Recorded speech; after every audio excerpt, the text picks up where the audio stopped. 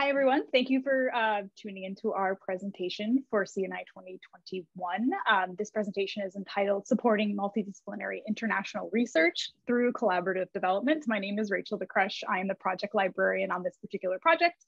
And I'm joined by my colleague, Jessica Lockhart, who is the project manager for this project as well.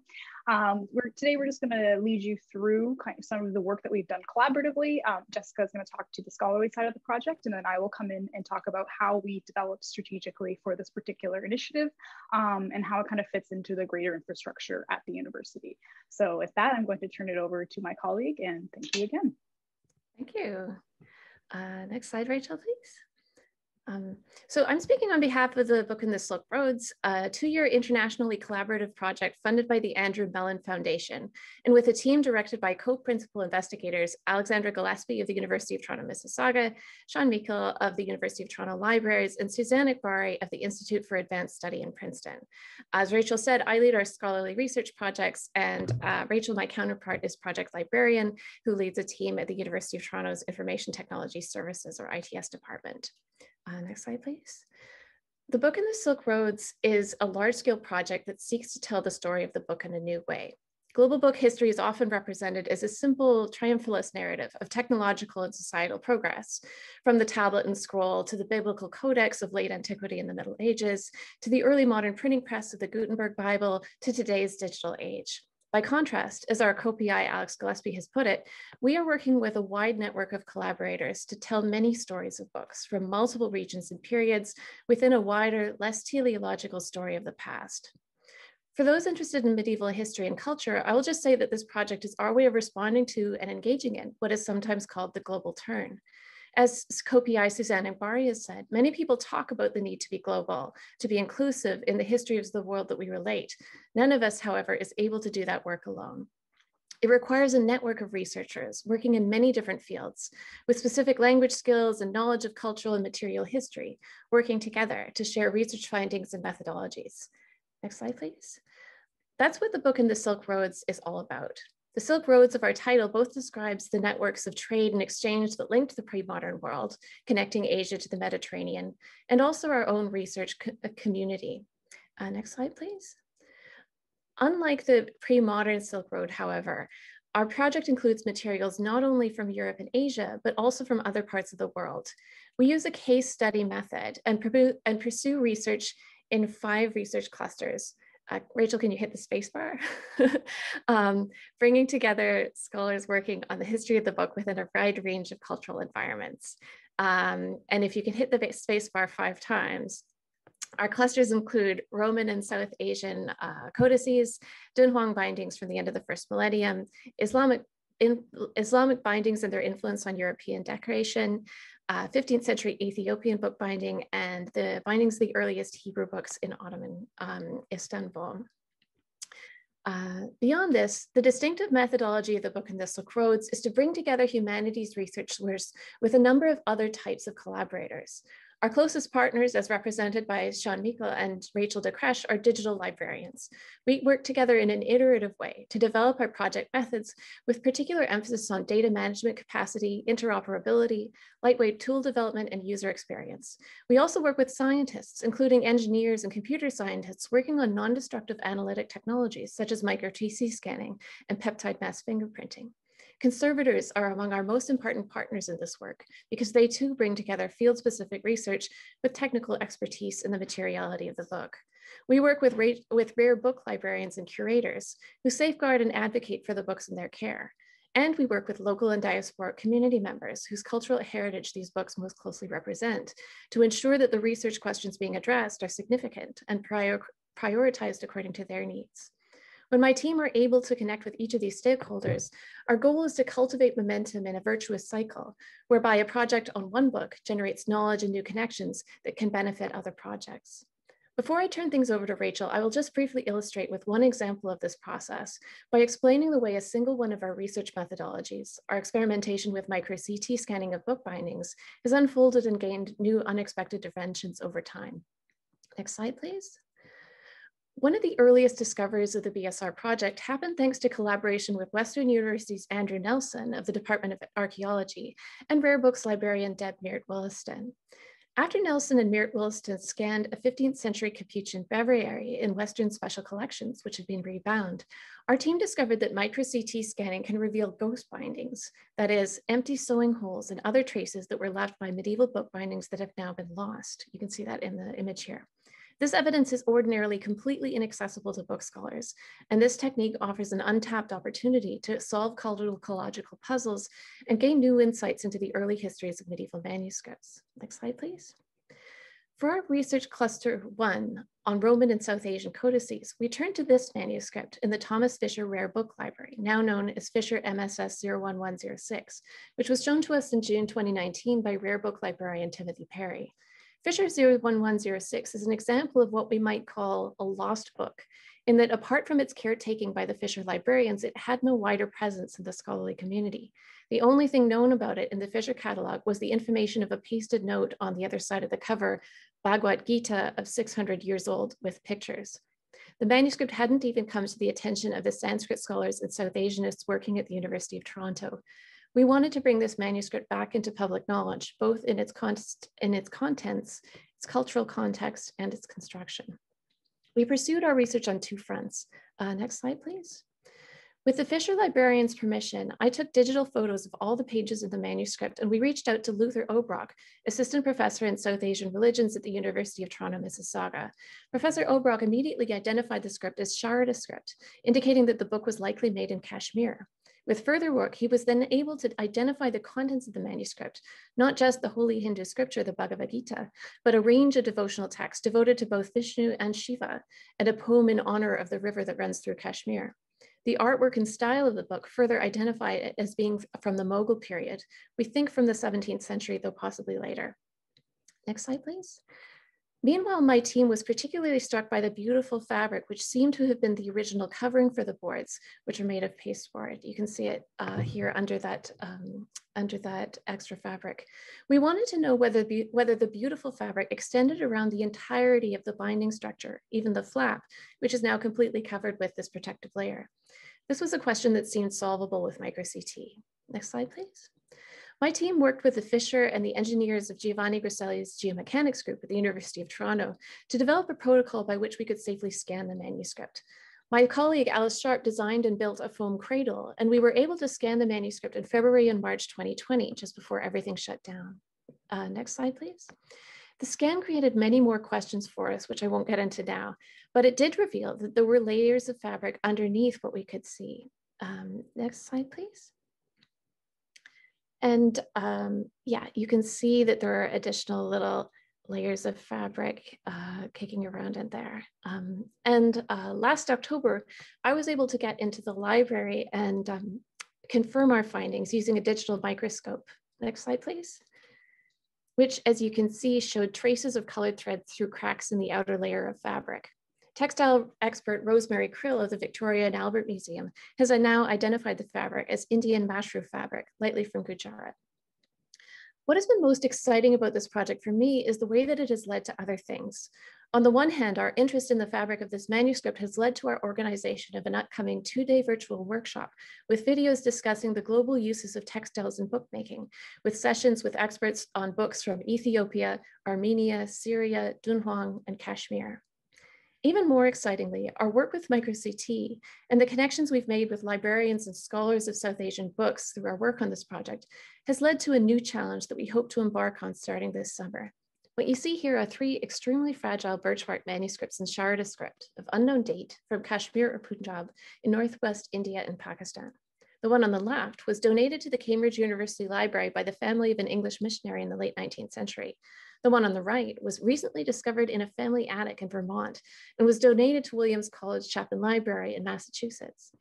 Based on fragments that have broken off the manuscript, we have now succeeded in carbon dating it to the 16th or early 17th century. The one in the middle comes from an archaeological site in Pakistan and was rescued in 2020 from antiquities hunters by an archaeologist forum called the Association for the Archaeological Study of Ancient Societies. Over the next few years, we hope to work with collaborators at each of these locations in order to use micro-CT to study these extremely fragile books without opening them.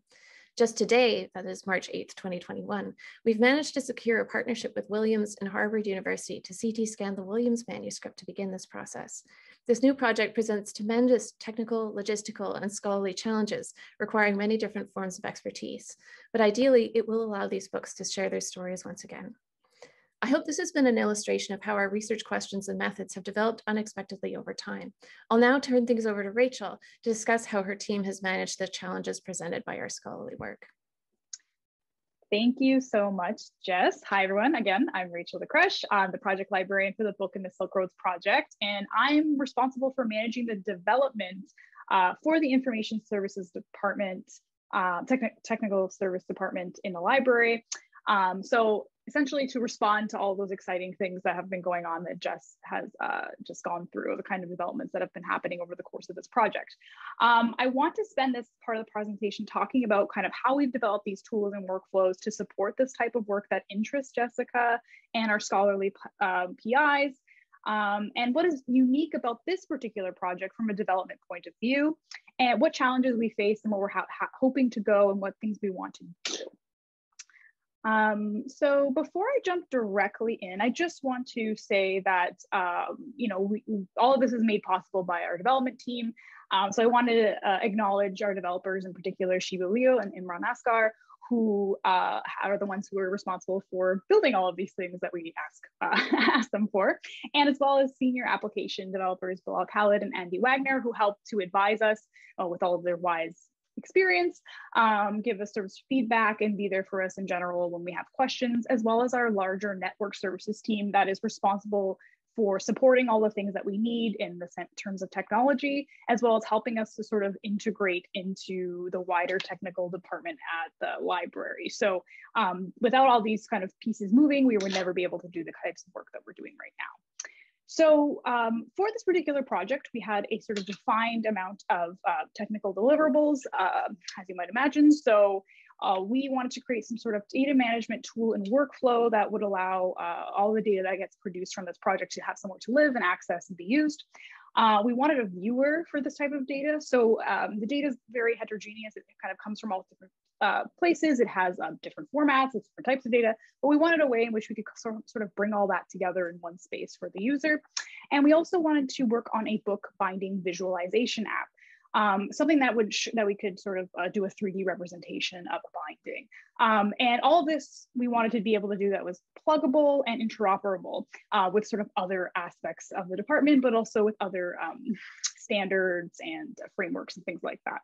So the scholarly project characteristics, you may have noticed listening to Jessica, kind of the way in which this sort of thing evolves and moves and changes, that, you know, there's a lot of unknowns when this project started, and it was very much a learning process. You know, as, you know, you scan a book and all of a sudden you see something of an interesting, you think, hey, we never thought about that thing. We didn't even know it was there. What else can we do to learn more about that object? And that's kind of the way in which this sort of unfolds and moves and you know, carries on. And from that, you're going to get a lot of different types of data. There's importance of being able to share and collaborate. I think Jessica named like 6, 7 people, if you were listening there, that had a hand in just telling another piece of the story of that one object. So it kind of requires this ability to share and collaborate in ways with people who are all over the world. And there's a focus on user experience for us. We're always trying to build things that are easy for a scholar to use, but also, you know, sophisticated, and giving them something that they could never do before or do in the same way as before.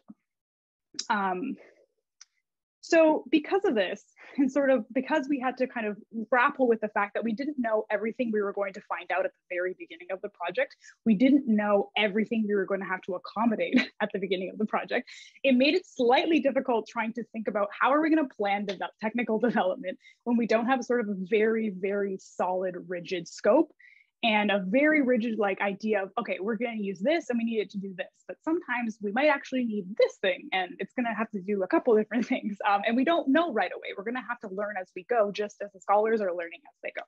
So we had to sort of think about this in a way that we wanted to, the goal was to understandably like not become experts in every other field of analysis or technical technique that they were using for the books, because that would be ridiculous. But we wanted to be able to create this sort of experience that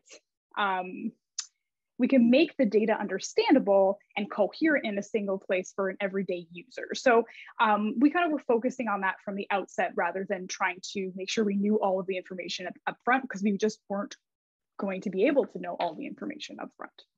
So we had a few guiding principles for development that we followed, and we've been following this entire time. One of which, given the nature of this, was the flexible and iterative development. Because it became obvious early on that we were going to move in new and unexpected ways, there was going to be a breadth of materials, a breadth of new learning, all these different scholars that were going to become involved in this thing.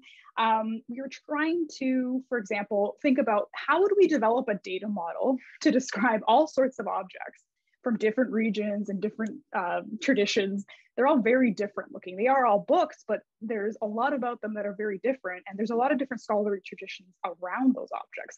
Sort of like we don't have a one size fits all. So it became possible, rather than trying to do that with sort of like imposing this structure on this project or on these objects, what we were able to do is sort of develop a data model and a backend infrastructure in a way that could move us forward towards our development goals, while also allowing us to change and evolve at all levels of the project as it moved ahead. So this sort of flexibleness, this iterative nature of development where we're making small changes and testing and moving, being much more agile became important. And one of the things that we did was using a microservices approach. So you may have heard of this before. A microservices approach is becoming a little bit more popular now, hearing about what this is. It's sort of approach to architecture that's in contrast to a monolith, which is sort of what you might be more familiar with, something that happens a lot with service. So I use this department as an example. Like, we currently use Islandora in our department for some of our digital collections, actually for all of our digital collections.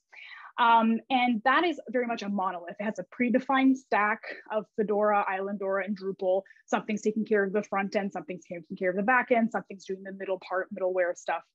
But it's sort of a wholesale thing that's doing kind of everything in one for that particular application to like power that service. In a microservices approach, you're actually breaking apart all those smaller functions into their own piece and creating connections between them, all to power a user interface somewhere else. So there are pros and cons to both of these approaches, but we felt, given the nature of the project, we might need to alter or swap out pieces as we learned more and grew. And so it's connection, rather than having to sort of say, oh, we can't wait to throw out this entire backend and redo it.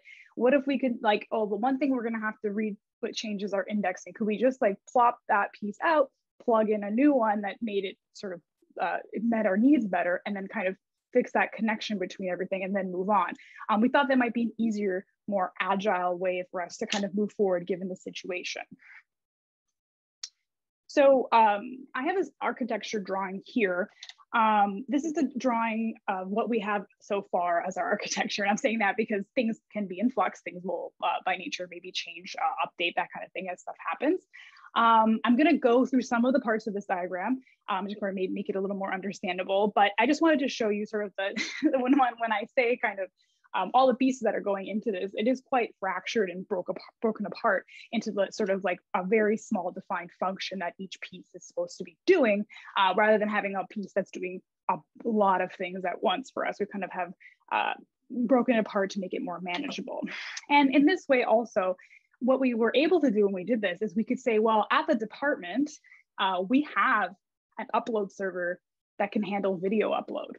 Why do I need to build a new upload pipeline? Can I just like take that little server and plug it into the greater things and connect it to the things that I'm using, and then we can carry on? I don't actually have to build my own server up or sort of create that new pipeline completely from the ground up. So it allowed us to kind of also fit in nicely with other things that are happening at department, while also kind of building our sort of own little bit of unique things because they are built to function for this particular project. In keeping with the goal to maintain technical flexibility as the project progressed, we felt that using a graphing database as opposed to a relational database would be a better fit for our needs. Our scholars are interested in such a wide range of materials whose physical attributes and scholarship are very different. So for example, a Western book, a codex, something you might think of as a book, has its own identifiable attributes.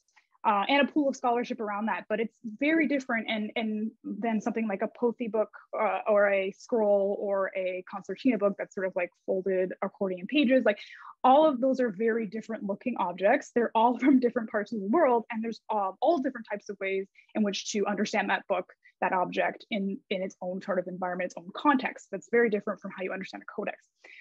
So we wanted to be able to describe these objects and model them regardless of these differences. So we wanted our database to be flexible and malleable as we started to learn more about different types of objects, and we could kind of insert them into the database. That's some of the reasons why we chose the graphing database. It's structured around like entirely around the data. It's most just nodes and edges rather than all these tables and how they relate to one another. And the relationships are treated like as the data itself. It's no longer this schema that relational databases have.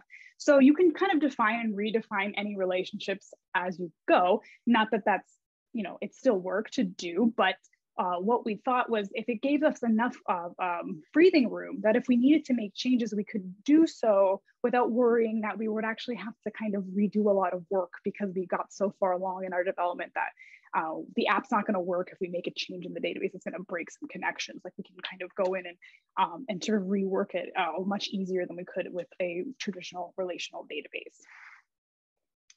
Our second guiding principle is around data management. So we, again, these are some of the characteristics of the project, heterogeneous data. There's going to be a lot of raw and processed data. So this micro CT can generate like 3.5 gigs or more of data per scan just for the scan. And then you'll have like, maybe you want to process some of those images and videos to highlight a specific aspect of that book, but you still have this stack of images and data associated with just that scan that can be quite large. We want to preserve this data. People don't have to do it again, or we want to make sure that we could find it again. So we also wanted to make sure we followed FAIR principles of findable, accessible, interoperable, reusable data. So that became sort of a very important process for us. So I've highlighted some of the pieces there that come into play in our architecture for this sort of data management aspect.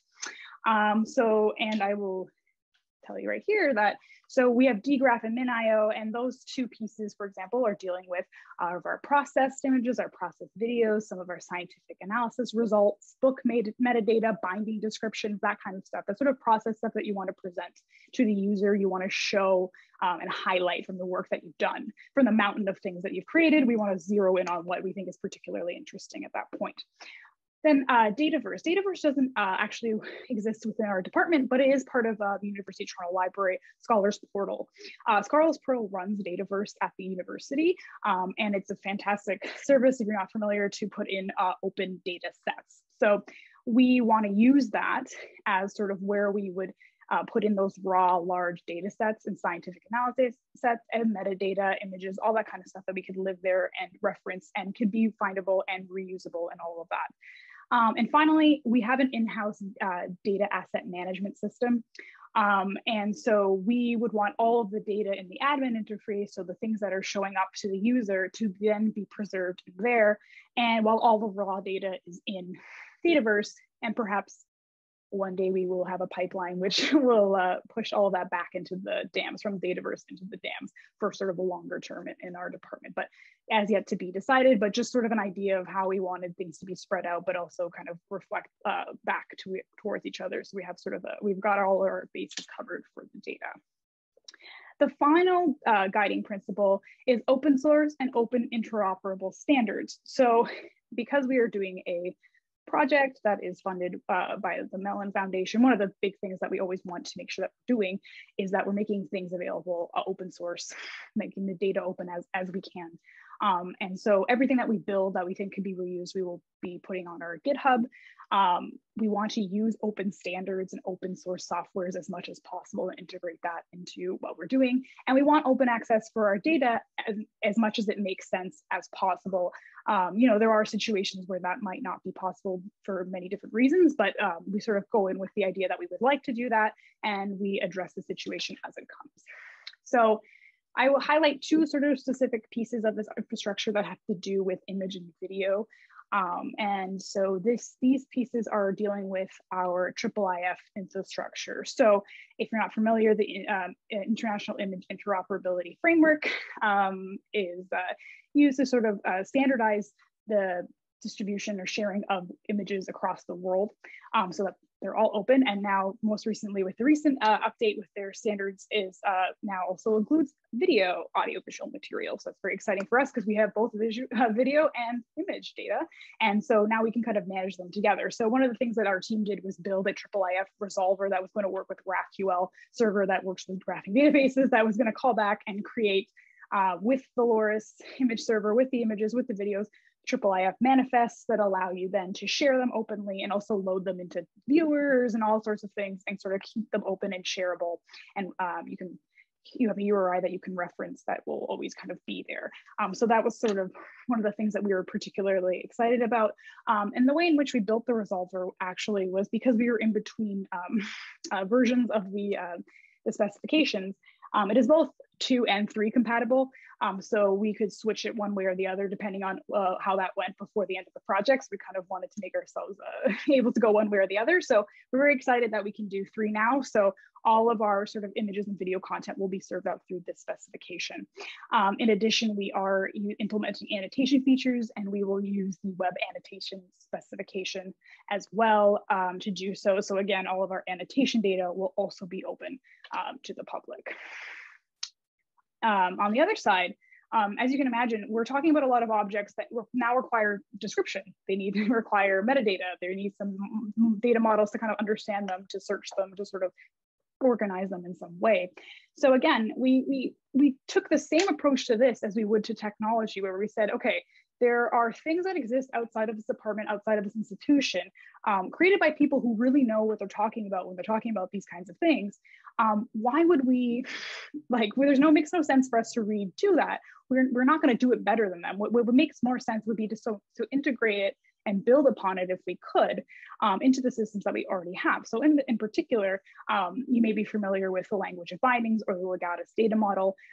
Sort of these two things together, they give us a descriptive terminology for bindings, particularly Western bindings in this case, as well as a binding visualization data model that was created, sort of see how we could sort of strategically describe these objects in a way that we could then inform our visualization tool. So we're not going to sort of build from the ground up. If we already have this terminology, if we have this idea of how to structure this data in a certain way, we just want to integrate it into the way in which we're describing these objects. And hopefully in that way, we sort of can be more, collaborative in development, and also more useful to the greater community that we hope would find the things that we're building useful to their scholarship. So we don't want to run parallel. We really want to run together on this and kind of see if we can really integrate what we're doing with what's already going on in the environment around us. And the last few things I just want to highlight are these 3 pieces here, which is actually the front end. So the things that the user would go to and see. So we have a sort of admin UI, that's where you could upload metadata, images, video, scientific data, all that kind of stuff. A viewing app where you could see all that stuff together, and also the visualization app, which is to be named. We haven't fully decided on the name on that one yet, but just to give you an idea, every single thing that we built is built upon open source softwares and frameworks. And I've listed them here if you're interested.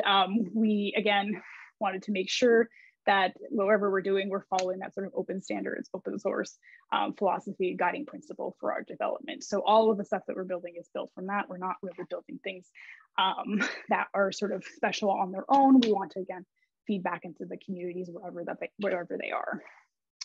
So I'm going to do a very short, they're not really demos, they're just going to be pictures and things like that to give you an idea of the type of environment that from all that work that we're doing, all that thinking around how we're going to develop this, how we're going to structure the back end, how are we going to implement this data modeling, how are we going to manage the data, how are we going to describe things, how are we going to create a good user experience. The things that we've been working towards sort of end up looking like this, where you have a sort of an interface where you can look at, I want to describe a binding, and this is a very basic one. It's not the full thing going on here that you see, but we sort of extrapolated out, like every binding every book has a substrate. you have to write on something, right? So that thing that you're writing on, what is that thing? And although we've kind of extrapolated up in attempts to sort of include as many things as we can underneath this binding description, we are using things like the language of bindings to inform the way in which we call like what we call these things, the terminology that we're using for here. So we're sort of consistent with that controlled vocabulary. Also, as we learn more about other traditions, we want to include that vocabulary in as well, right? We don't want to sort of apply this wholesale to things that it really isn't meant for. So we're doing that. We have, tabs for you to enter basic metadata about the object, upload image and video data, scientific data, that kind of thing, and kind of keep it all in here as a way in which you can manage your own workflows, your own data, and kind of look at all the things and sort of hone in on the things that are of particular interest to you as a scholar. What you end up with in the viewer is you can do things like this, where we have sort of this very close up. We have a digitized image of this N band here on one side, but then we also have a micro CT scan of it, of the same thing, and also a microscopic image of the same thing. So you're getting sort of this whole, all these different pieces that tell the same story. It's sort of contributing to the full story of the object. So you kind of can have all these things live together. So these are all images. The same thing here where you can annotate, you've found, okay, I've done this micro CT scan. I want to point out in particular this interesting aspect. I can annotate to show that as well. What you could also do, which is because we have this here, we can have one tab with a micro CT scan image or just a regular digitized image, but also a micro CT video where you can see sort of going through the binding and sort of a pause and rewind and see it. And sort of that coupled with all that other information, you're getting sort of this much more robust understanding of what you're looking at and what the object is. Something like this, where we're taking swabs or samples from a book and then we're doing scientific analysis on it. The processed output data of this would be some sort of graph or something that's telling you sort of, in particular here is telling you what kind of proteins you're picking up from that glue or that particular piece of the binding that you've taken a sample of. Again, wanting to put that in as perhaps an annotation over the part of the object you took the sample from, or just simply there as an additional information people can know, like this is what this material is, this is where this particular thing comes from. It's sort of trying to create a space where all of that can exist together.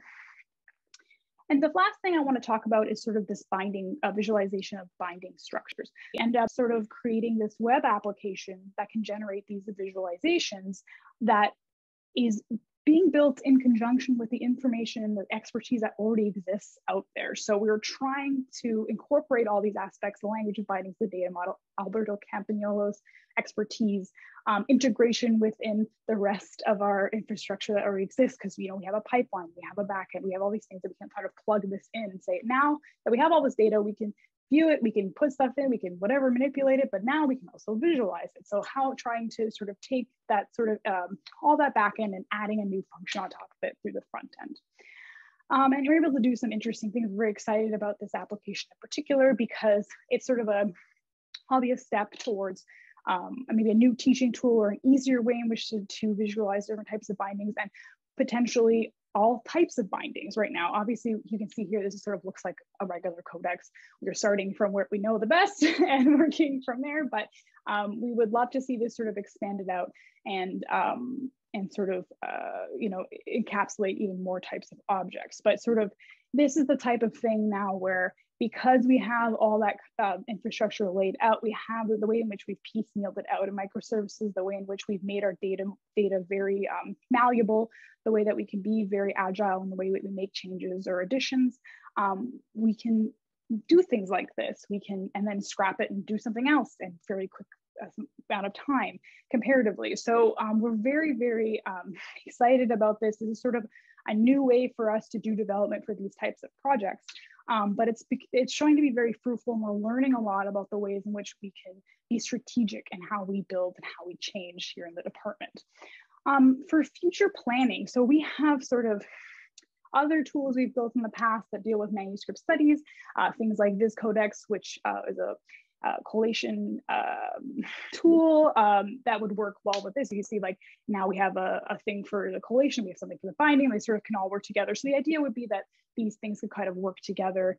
We want to we're going to move into the large data transfer. We're going to put things where we want them to last for long term, metadata profiles for those, and looking again towards other fields of study that already know what kind of metadata and what kind of things that they want with this data set that makes it important for their particular study, and integrating that into how we manage those data workflows as well as fully integrating what we've done within the department and the library. So bringing it back to how are we strategically planning, not just for this particular project that has a definite end, but how can we also contribute to the way in which we're serving our community and the international community in the scholarly capacity?